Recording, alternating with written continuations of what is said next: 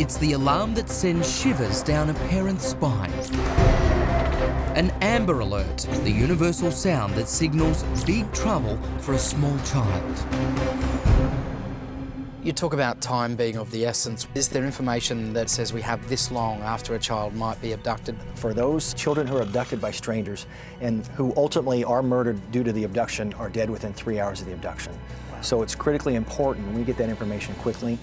Captain Jay Bart, commander of the Emergency Notification and Tactical Alert Centre, gives me a first-hand demonstration of how quickly his people can take over every freeway sign and communication system across the state to get the word out. A child has been abducted. This enables us to target the audience, so to speak, to give the correct information to the right people. Since the Amber Alert started, close to 800 children have been rescued and returned home safely. But there is one who is always at the forefront of Captain Bart's mind, the Amber who started it all. It's a reminder for us every day when we do this, when we activate Amber Alerts. Amber's name is on it. This is Amber Hagerman, the little girl whose face has launched thousands of alerts around the country. The last thing I told Amber was, you know, you stay with your little brother and you'll come right back. Donna Williams is still haunted by the day her 9-year-old Amber went missing.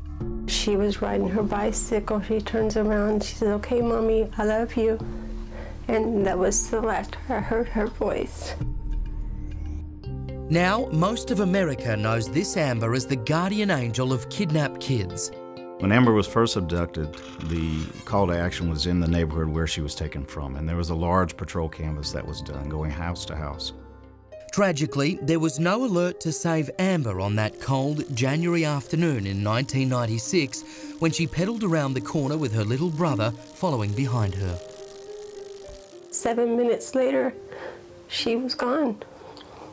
She was nowhere to be found. How often do you allow yourself, Ricky, to think about what happened that day? Is it on your mind still? Every day, every day. Especially when I'm by myself, it's kind of haunting. What does go through your mind? It's like a nightmare. It just keeps replaying over and over in my head. And I just kind of hope I can, you know, go back in time and change things, but I can't, so.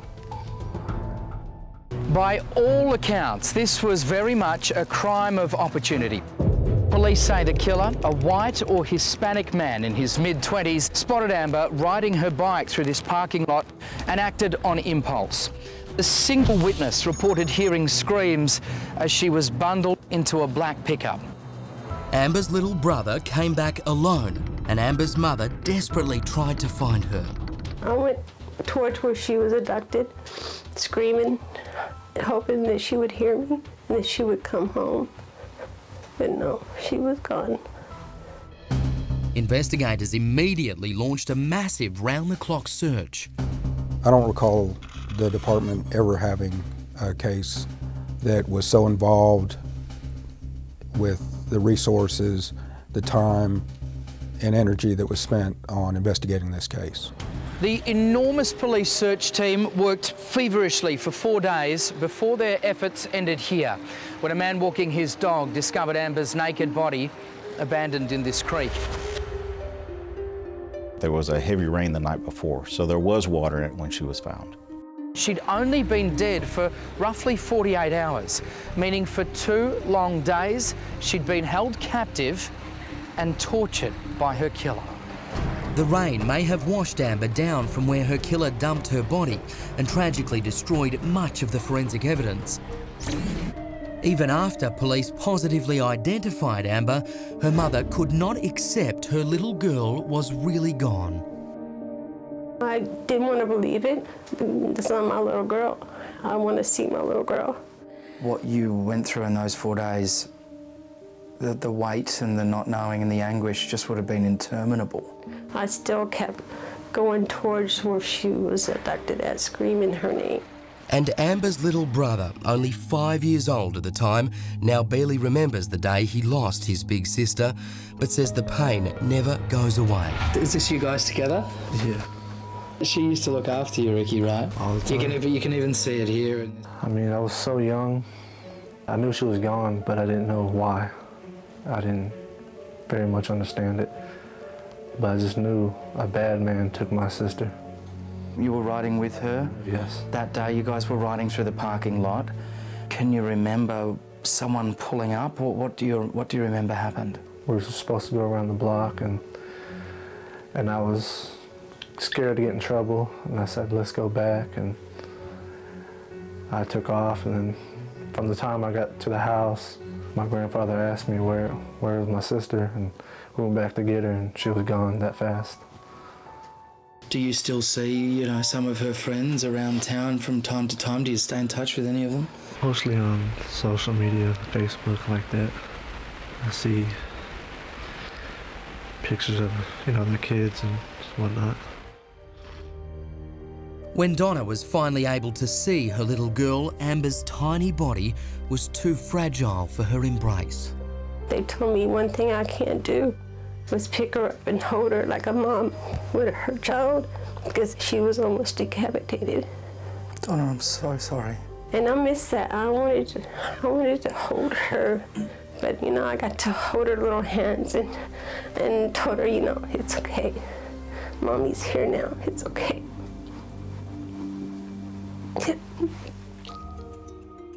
It's now been 20 years since Amber disappeared, and even though her namesake alerts have helped save countless other children, there's still no justice for Amber.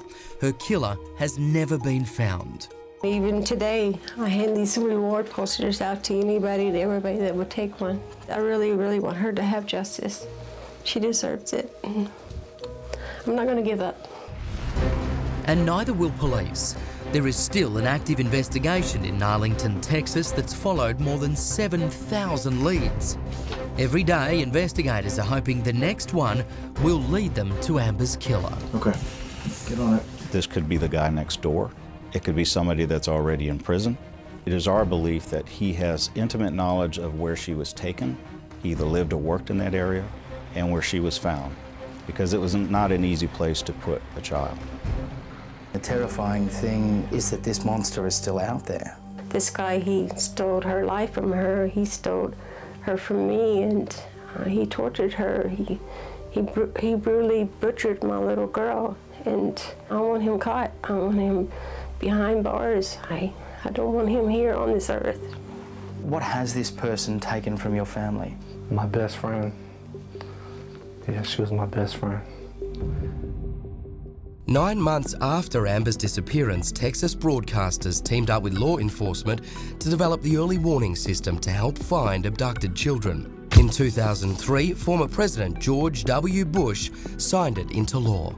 20 years later, her memory lives on. Behind me, fresh flowers and teddy bears, and this, a beautiful monument donated by a local welder for the little girl now known as Arlington's Angel. Since the first Amber Alert was issued in 1996, the public plea for help has evolved into an important crime-fighting tool. Amber Alerts are broadcast on news programs, billboards, mobile phones, and now on social media. My heart goes out to the Hagerman family. Nothing can bring back their daughter, but they're a part of every successful recovery we've had in California. And Amber's mother says every time a kidnapped child is brought home safely, she sees her beautiful little girl smile. When I hear the Amber Alert and I hear the child is back reunited to their parents, I look up to heaven and say, oh, you did it again, baby girl. And given everything Donna has had to go through, it really is, well, quite remarkable what she has been able to do for child safety in this country. And of course, the more people who pay attention to Amber Alerts means more eyes, more ears to help law enforcement find missing children. You can make sure you get these Amber Alerts on your mobile device by simply going to Settings and then making sure that government alerts are switched on. You can also help by following Amber Alerts on Twitter and also liking the Amber Alert page on Facebook.